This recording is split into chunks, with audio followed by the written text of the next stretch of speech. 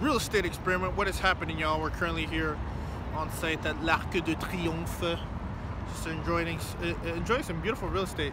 I got a question though. What is this stuff made out of? These 3rd century buildings. It's not brick. What is it? Anybody know? I'm curious. Anyways, it's beautiful architecture over here, man. So we're just getting it. Poppington. See something very similar in London. So anyways, on that note, let's continue to build. We're on site enjoying it in the roots, and where else? Real estate experiment. What is happening, y'all? We're here with Professor Dr. Levin. How do you like that? Professor Levin. Obviously a little bit knows a thing or two about real estate, let's say that. But what were you just telling me about the empires here, or I guess the buildings that we're looking at behind us?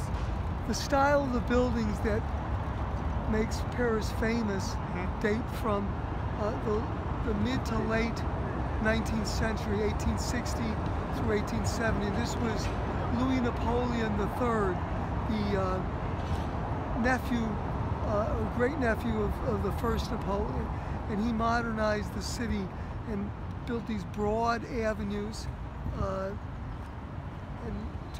which all are as a spoke in the wheel. And they come into hubs where they're called places, which are plazas, plazas, and these broad boulevards.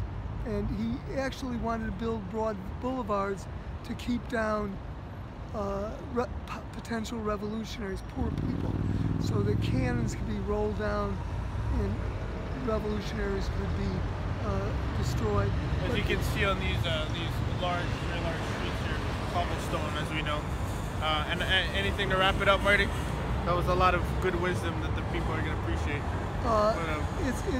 The city itself is a museum. You don't have to go inside the museum. You just walk around. There's history all around us, yeah. And not just the great buildings, but every building. And in America, there's one comparable in New York City. Not only the great city, but the cross streets are filled with great architecture. Thanks, Marty. On that note, you heard it from the man himself, Professor Levin, and we're out of here.